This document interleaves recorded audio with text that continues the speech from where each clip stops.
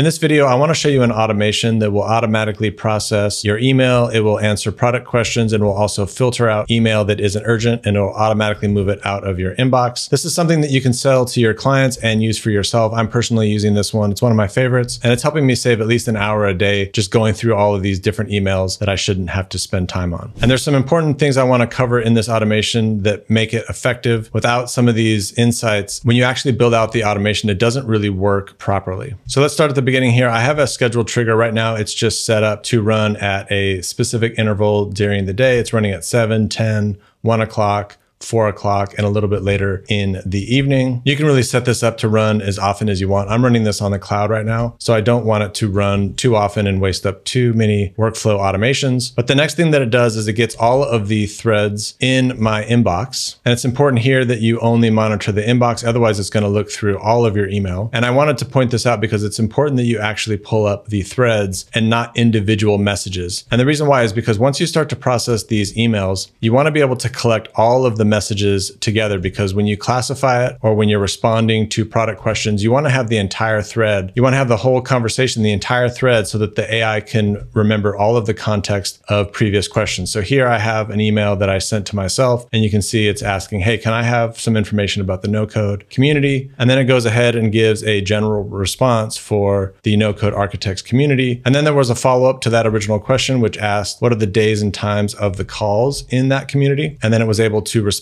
specifically to that question, but it needed the original message to understand the context of the question in this email. So without the entire context of the thread, if this message had just come through and we had only pulled the message instead of the entire thread, then the AI wouldn't have understood what this particular message was all about, and it wouldn't have been able to give a more tailored response to the question. So the first thing that we do is we get all of the threads, and it only brings back a snippet and ID of that specific email. So then for each one of the threads that we have in our inbox, we need to get all of the messages for each thread. So that's what this is doing. It's getting all of the messages for each of the threads. So you can see that the automation ran, it found 2 threads, and then for each thread, it is grabbing each of the messages for those threads. Now in this next module here, what I'm doing is I'm calculating 2 specific variables to help me manage the email. And I'll explain this in a little bit more detail as we go, but I need to know 2 things. Does the thread actually contain me? So when it is looking at all of the messages in a thread, is one of the messages from me? Because the thing is that as these threads build up, if I'm involved with the thread, I don't want to automatically archive the message when it comes in, even if it belongs in a category that would normally be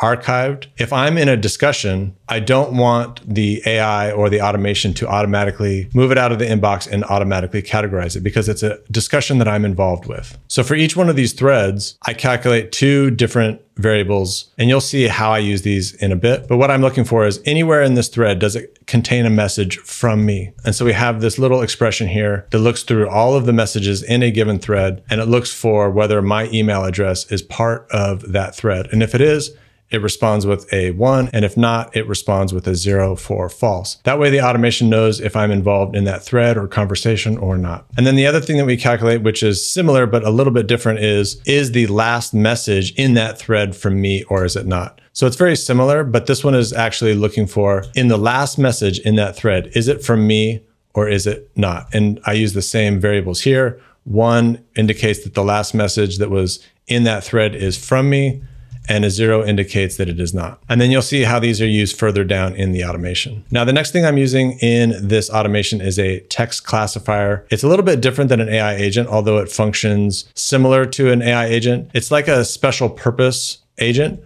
What it's doing is it's looking at the text that you send it, and it's creating a category based off of the input text. So you can add all these different categories, which really map to different labels in my Gmail. So we have incoming questions, we have newsletters, we have receipts, we have sales pitches. I have this because even though I have a spam filter, a lot of sales pitches get through the spam filter anyways, and I end up having to go through my email and clearing those out. Incoming invoices, transactions from my banks or retirement accounts, social media accounts, we got fraud alerts, security alerts, and legal documents, or somebody wants to book a call with me, or they want a refund. What this text classifier does is it looks at the thread or the email coming through and it classifies it into one of those categories. And then from there, any product questions will come into this section here, and we'll go over that in a second. And then anything that I want to label and immediately remove from the inbox because it's not important will come down into the filter email section here where we give it a label. And then finally, we remove it from the inbox. But let's go ahead and look at the product questions more carefully. So first thing here, I have a filter, and this is where we use one of those special variables that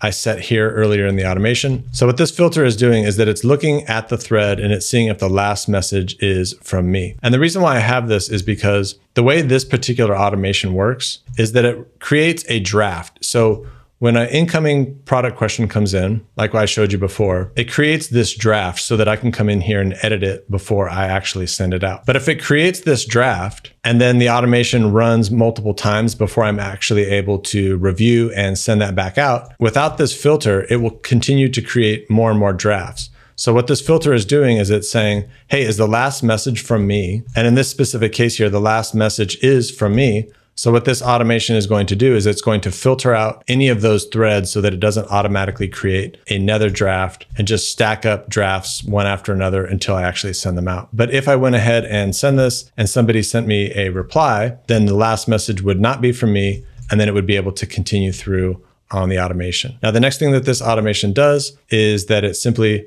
classifies this particular email as a lead. And then from there, it's going into OpenAI to evaluate the conversation. So what we have in here is a system prompt. And this system prompt is designed to explain to the AI what its role is and how to access and use the tools. Basically, we're saying you're a helpful email assistant. Here are the different rules, locate the product exactly. So it's using the document. I'm simply storing the product information in a document instead of creating some sort of complex RAG database. For something like product questions, all you really need is a single document that outlines your products and has a common structure on how you describe each of the different products with other names here in case they use a different name for your product. I've got the no-code architects community, but often people call it the NCA group or the NCA community or just NCA or the no-code group. So I give it some alternate names so it can match up in case the email comes in and references something a little bit different. You give it the pricing, the product link, the description, and then it goes into the next product and it does the exact same thing. So in terms of building out an automation like this, just referencing a Google Doc is a lot easier than trying to set up some complex RAG database on Supabase or something like Pinecone. So then back into the AI assistant here, we've got the rules, we've got the format for how they should respond, where the first name goes and the product link, and then some additional instructions on how to format the email, not to make it too long, the voice and tone, making sure that it's just using facts. And then if it's not able to figure it out, to ask a follow-up question. And then here we have the user prompt. And so what it's doing here is it's passing in the entire thread so that if there is a back and forth, it's not just starting from 0 every time, and it's able to know the previous questions it was already able to answer. Much like in this thread here, where the question was more broad, we answered, then they asked follow-up questions, and then we addressed that specifically where we gave them the actual days and times and the different types of calls that are inside the community. Now let's go back and actually delete this message here so we can run the automation. So when we run it this time, the last email in the thread will not be me. So it should progress further down through the automation. So you can see here, it's going through, getting the product information and now drafting the reply. So if we come back to our email, we can see here it has rewritten that automation answering the specific question in this thread here. And if we go into the actual AI response here, and if we look at what the AI was actually processing, we can see here this expression was evaluated and it passed in the entire thread of the conversation. So we can see the original message, response, and then the follow-up, so that the AI had everything that it needed to properly respond with a thoughtful response. Now, if you want direct access to this automation, make sure to jump into the no-code architects community. You'll find that in the classroom inside the templates. We've also got other courses on making money with AI automations, an N8N quick start guide. Plus you can get access to tech support, where we answer 100% of all of our community members' questions. Now let's go ahead and review the email filtering feature of this automation. Based off of these different categories, if it matches something that we want to automatically tag and then remove from the inbox, it's going to come down this path. Now for the emails that I don't want to auto remove from my inbox, you can see that here that I have a bunch of classifications that don't go anywhere. So for instance, if I get a fraud alert, it's going to be classified by the system, but it's simply going to come out the back end and the automation is not going to do anything with it because I don't necessarily want it to automatically remove that from my inbox. It's something that I want to review. So anything that I want to remove and classify comes down to this section here. This first section here is simply matching the classification to the actual label in Gmail. So if the classifier said this was a newsletter, then we're associating that newsletter with a specific label. This is the actual label in Gmail that we need to apply in this next module here. And we're doing the same thing for receipts and sales pitches, invoice. We're looking up the actual label identifier inside Gmail and applying it to the classification so that we can apply that in the next module here.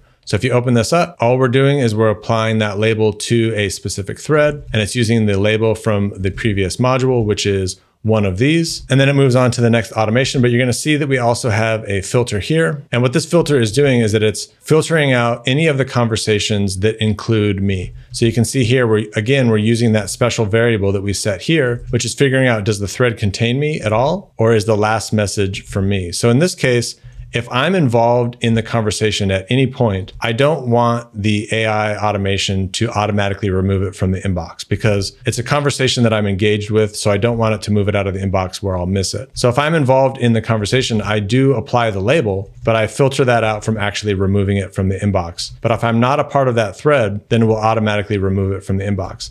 And this is important because you're going to find that with spam, especially with sales pitches, is that people will automatically email you multiple times and it's going to create a thread. But if you're not part of that thread, then you're going to want to continually remove that from the inbox. So again, if you want access to this automation, jump into the No Code Architects community. You'll find that in the templates here. I hope to see you there. Either way, I hope you found this video valuable, and I'll see you on the next one.